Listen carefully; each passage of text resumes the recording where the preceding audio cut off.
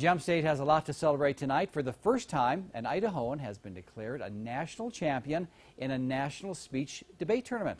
The title goes to 18-year-old Josh Mansfield of Chubbuck. Local News 8's Luke Jones spoke with him today and joins us live at his former high school. Luke. Well, Jay, just getting to nationals is tough enough. Of course, this year, Highland managed to send 7. Josh was one of them. He actually won. And it's a victory not just for Highland, but also for Idaho.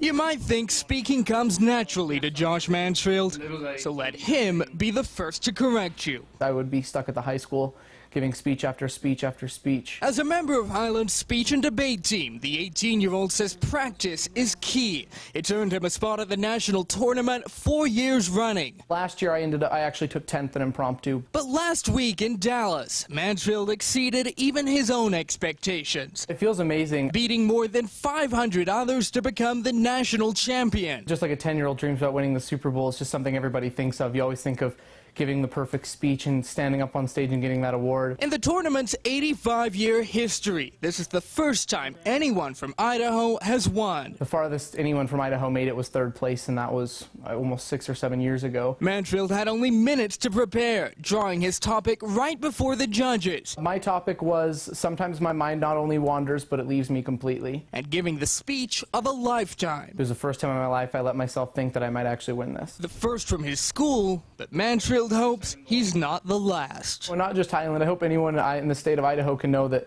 that there is a reality, and you are able to win.